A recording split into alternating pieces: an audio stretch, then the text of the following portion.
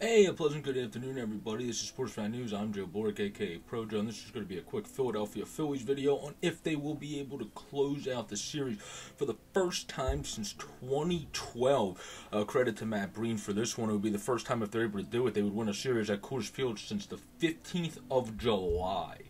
In 2012. That's pretty bad.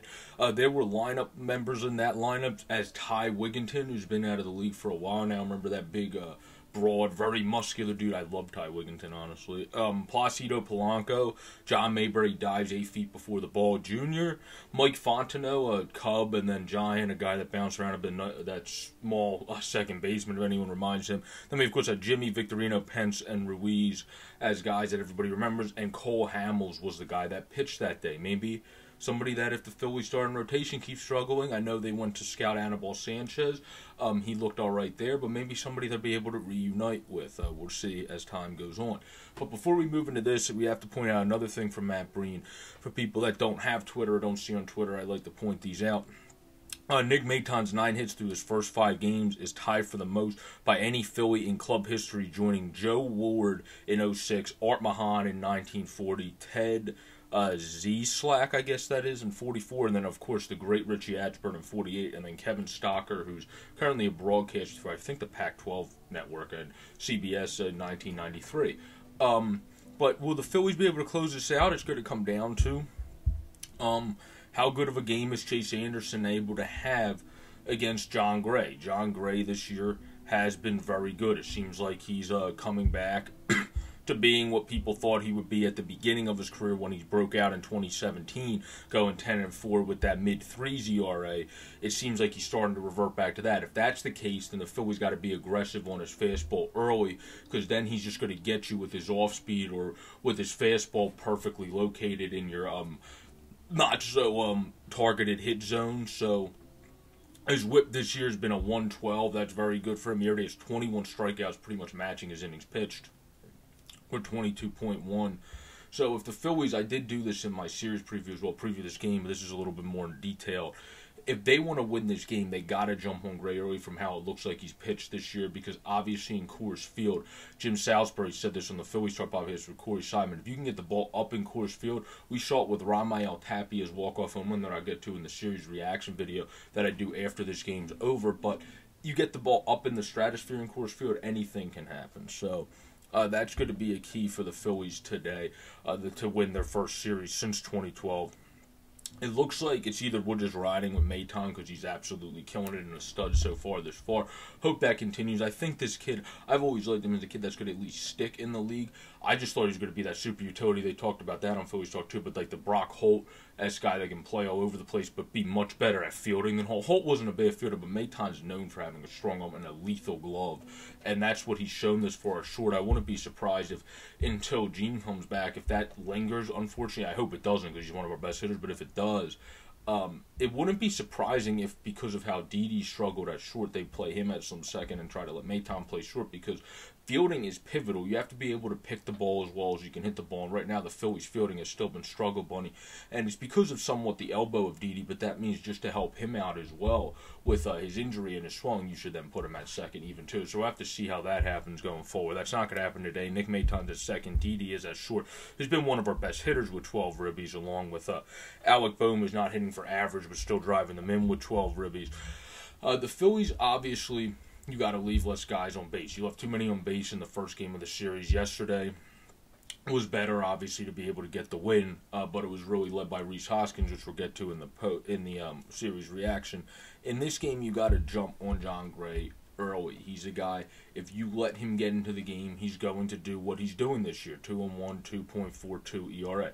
He's just going to ground and pound you and dominate. He's going to have great games if you let him just get in the groove of it. He's already had a very good game against the Dodgers twice this year.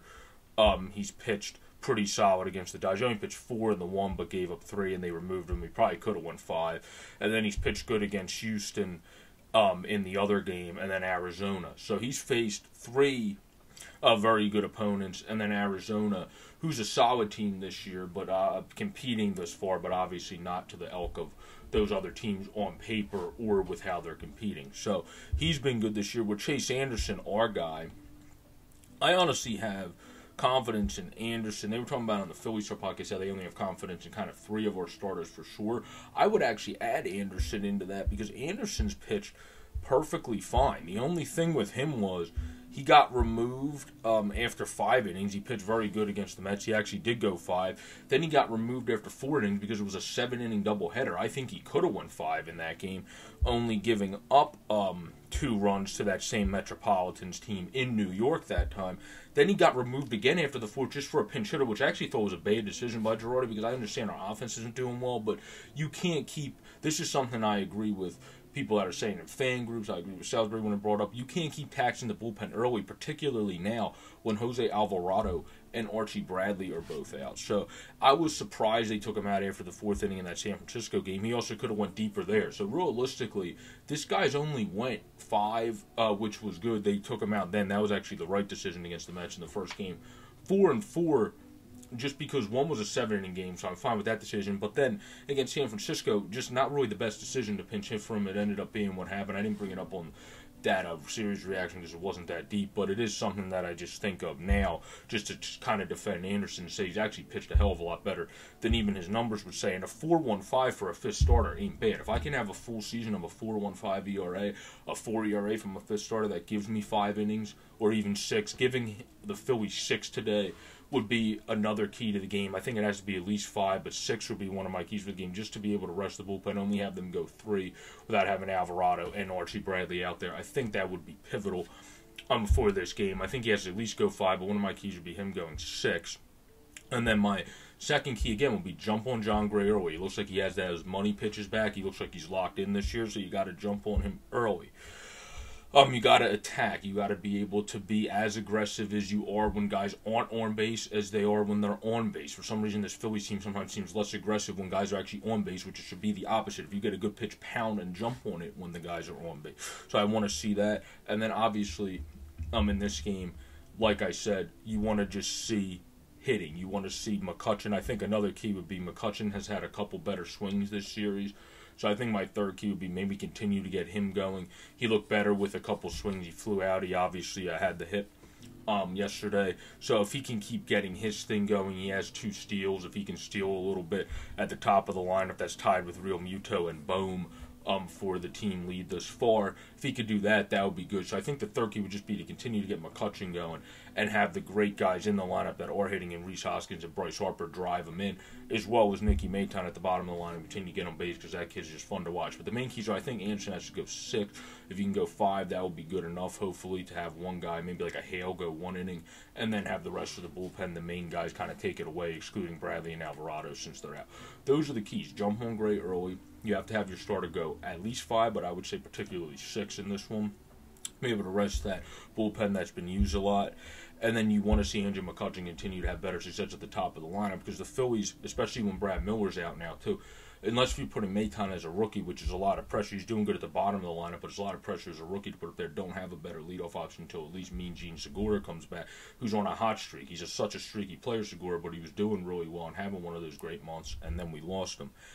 So hopefully Kutch can keep it up, have your pitcher go at least 5 innings, hopefully 6 innings, so the bullpen only has to go 3, and then also jump on Gray here. So those are some of the 3 keys there, and then the others, of course, I gave you. I hope you all enjoyed this quick preview to the final game, just kind of saying how the Phillies haven't won a series in Coors since 2011. How are they going to be able to do it? We outlined some ways in this video. Comment below how you think they're going to be able to do it, or if you think they're going to be able to do it.